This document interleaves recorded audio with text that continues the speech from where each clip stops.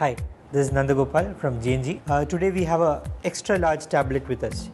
But is this a tablet?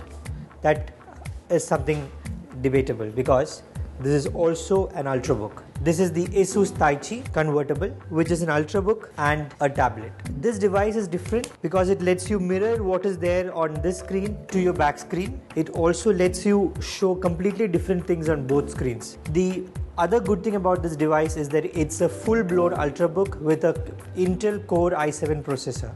So it's a very powerful device. It's got two screens, which means that if you want a tablet, you use it as a tablet. And if you want to use it like a proper Ultrabook, you use it like a proper Ultrabook. But don't just think about using both the screens. That might not work because there are some serious software quirks with this device. One thing we didn't really like about this device is the fact that it does not have a touchscreen inside. The touchscreen is limited to the outside lid or the tablet side. That might put off some users.